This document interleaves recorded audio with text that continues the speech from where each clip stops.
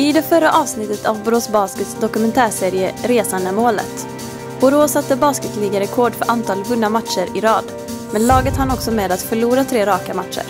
Sundsvall, Uppsala och Södertälje blev för svåra. I och med detta så var Borås flyt inte längre där.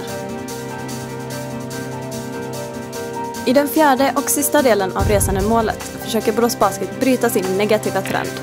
Första platsen i tabellen är fortfarande inom räckhåll. Och så går laget in i slutspelet. Höjdpunkter från matcherna och intervjuer med spelarna ingår givetvis också i avsnittet. Efter 22 raka segrar kom en förlust. Och en till. Och så en tredje som dessutom innebar tappad serieledning. Vad var det som höll på att hända? Hade basketligans bästa lag tappat helt och hållet? Vad skulle krävas för att bryta den tråkiga trenden? Välkommen till Resan är målet. Historien om Borås Baskets säsong i basketligan 2013-2014.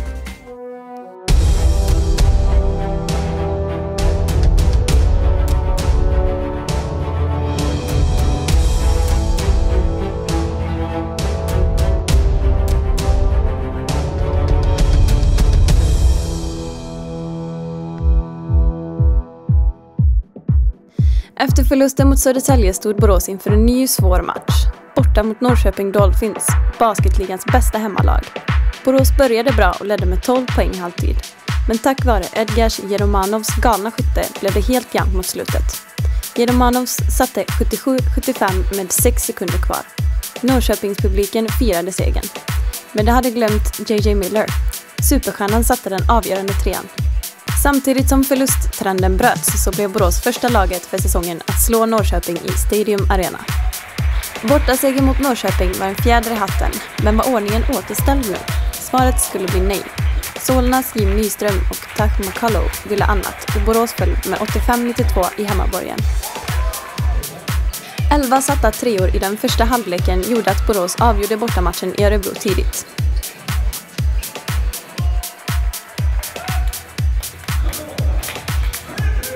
Hemma mot Jämtland fick Borås Basket klara sig utan skadade Roope Ahonen. Dessutom fick Mike Pall näsbenet avslaget och tvingades utgå. Då var det skönt att kunna lita på veteranen Henrik Carlsson. Hans 14 poäng och 8 assist hjälpte Borås att svepa Jämtland med totalt 4-0 i matcher under grundserien. Till säsongens andra match i Stadium Arena kom Borås utan både Ahonen och Pall. Tufft läge givetvis, och även om JJ Miller gjorde sitt bästa så höll det inte när Joakim Kjellbom storspelade.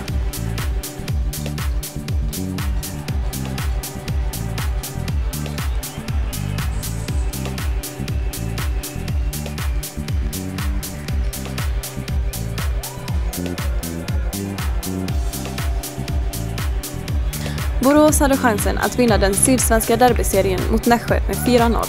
Men Nash spelade bra och ledde med 12 i halvtid. Sedan kom en comebacken när Roope Ahonen ut med en laddad bössa i tredje perioden.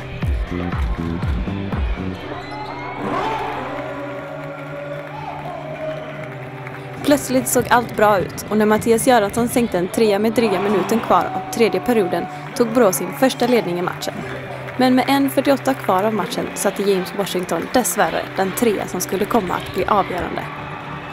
Under Borås sista grundseriematch i Luleå gjorde man inte många misstag. JJ Miller skötte i 26 poäng för sitt lag och det var aldrig något snack om vad segern skulle hamna den kvällen. Efter matchen mot LF passade Borås Baskets klubbledning på att ta ett viktigt steg inför nästa säsong. Man gjorde det genom att säkra upp Chris McKNIGHT för ytterligare 1 år. Nästa säsong blir McKNIGHTs 5:e i Borås och det lovar bara gott.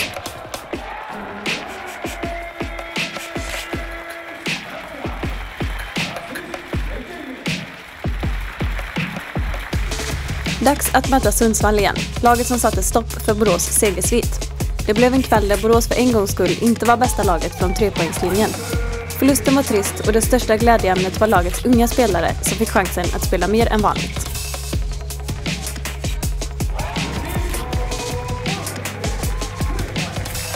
Nästa tuffa uppgift var Uppsala på hemmaplan. Detta utan Roope Ahonen igen. Matchen skulle komma att koka ner till sekunddrama. JJ Miller satte 64-63 med 8 sekunder kvar. Men läskigt nog hände det osannolika. Med bara 2 sekunder kvar fick Uppsalas Rickard Eriksson chansen. Han satte trean som gav Uppsala segern med 64-66.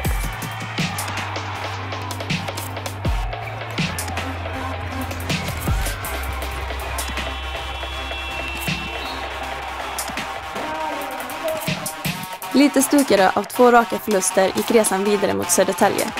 Kanske med ett sviktande självförtroende. Borås kom nämligen till bra avslut men satte inte skotten. Siffrorna rann iväg lite. Sedan ännu lite mer när bänken luftades i fjärde perioden. Så kanske var slutresultatet 93-68 inte fullt så illa som det kunde verka.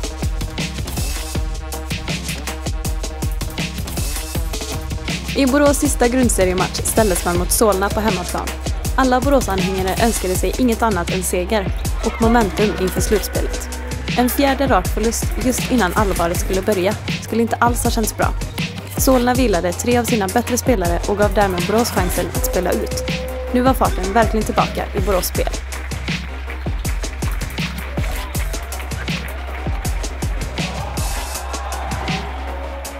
We've been playing so-so for the last 8-10 games, you know, up and down, good games, bad games. But I think this game showed that we can maintain the high level. 27 vinster och 9 förluster är det bästa som Borås Basket presterat under sina 7 säsonger i basketligan. Södertälje säkrade seriesegern redan den 11 mars och Borås blev 2. Det innebar att man i kvartsfinalen kom att ställas mot LF Basket i en serie om bäst av 5 matcher. Borås hade längtat efter slutspel och sänkte hela 19 trepoängare i match 1. McKNIGHT gav sitt lag 30 poäng, 13 returer och hela 48 effektivitetspoäng.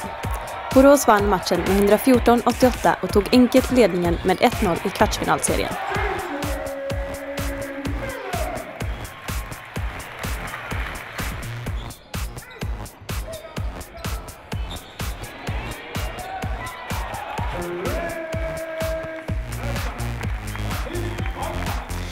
JJ Miller var ett frågetecken inför match 2. Amerikanen hade drabbats av feber.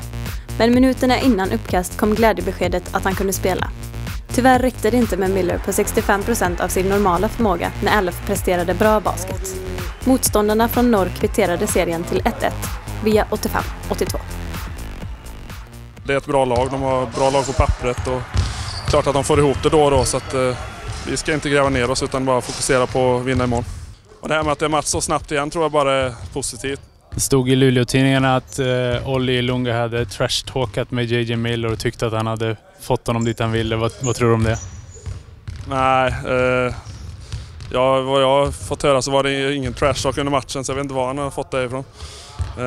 Men när han snackar så vet jag bara att JJ kommer höja sig så han kommer nog ångra sig tror jag. Borås höll butiken stängd i början av matchen och skaffade sig en ledning på 10-0.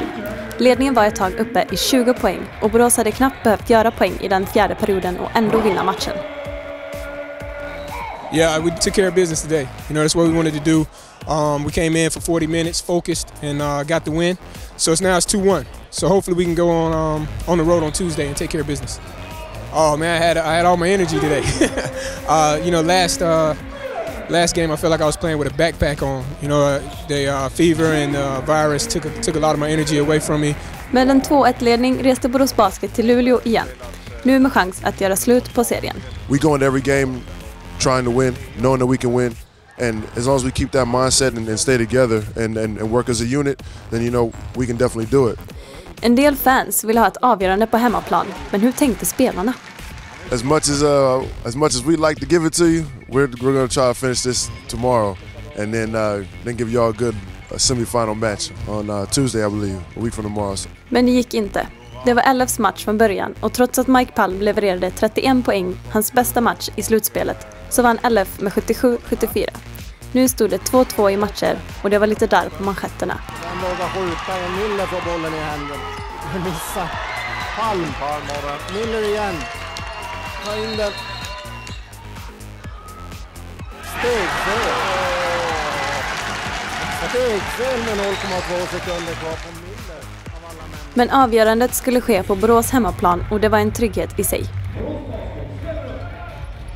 Obviously, it's the most important game of the season. You know, you don't want to go home. It's win or go home. So you're really focused from that morning. I like to try to play things over in my mind that day of things that can go well, things that we need to be trying to do, and try to stay positive all throughout the day. You know, that's one of the things that we fought so hard during the season for was home court advantage, and we did that for a reason. We knew that it may be important in the playoffs, and now here we are, Game 5 in our home, where we've been playing well. För andra säsongen i rad fick JJ Miller priset som basketligans bästa guard. Utmärkelsen årets guardboard för andra året i rad till Borås Baskets, JJ Miller!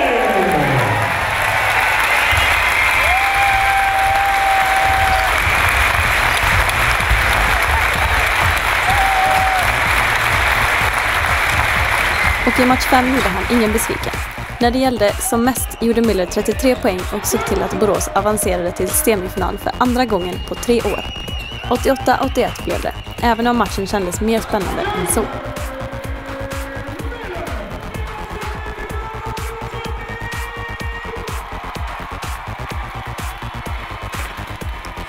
I semifinalrundan väntade Norrköping Dolphins, ett lag som slagit ut Borås i slutspelet 2 år i rad. Skulle det bli 3:e gången gilt för Borås? En tufft motståndare, har mycket längd och kraft. Jag tycker vi ändå har ett lite djupare lag. Nu har vi en mer naturlig 3-mannarotation på position 4 och 5. Inför semifinal 1 pratades det om Borås och Norrköpings olika typer av basket. Borås som ville spela snabbt och skjuta ofta och Norrköping som ville dra ner tempot, spela setplays och hitta bra lägen.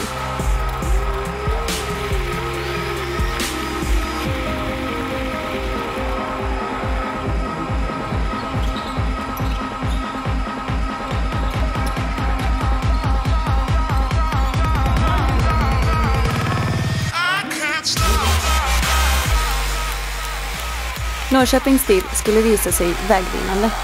Gästerna utnyttjade sitt storleksövertag och stal den första semifinalen i Boråshallen. Today we didn't really do a good job of getting stops and getting the rebounds, so we weren't able to get easy looks. I think that was probably something that affected them in that way. But you know, we got to bounce back on Wednesday. Inför match 2 var pressen på hemmalaget enorm. 0-2 inför de följande 2 matcherna i Norrköping skulle vara förödande. Därför var det skönt att Borås utan magkoke Roope Ahonen kunde leverera.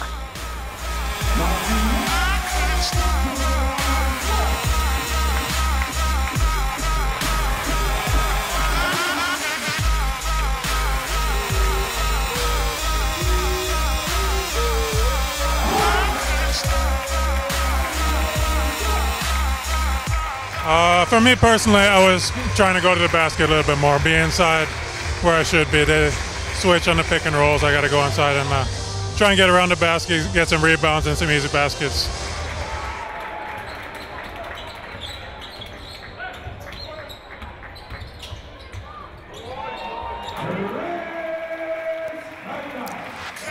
Inför match 3 i Stadium Arena kändes okej. Men när matchen drog igång så fanns bara ett lag på planen. Hemmalaget öppnade brutalt bra och hade tagit ledningen med 27-2. Den gropen blev för djup för Borås att klättra upp ur och man var aldrig ens nära att vinna.